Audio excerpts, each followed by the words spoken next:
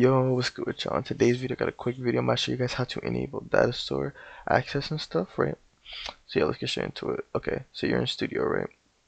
And you wanna make sure home is selected.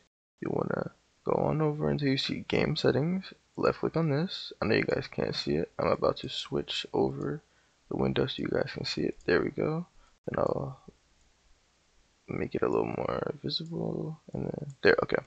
So I want you guys to then click security, then click enable studio access to API services.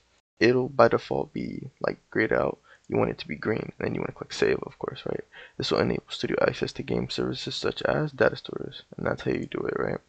A little thing to note is if you're on Team Create and you're not the owner of the game, this will not work. You have to be the person who actually created the game, like who literally they made the place, I should say.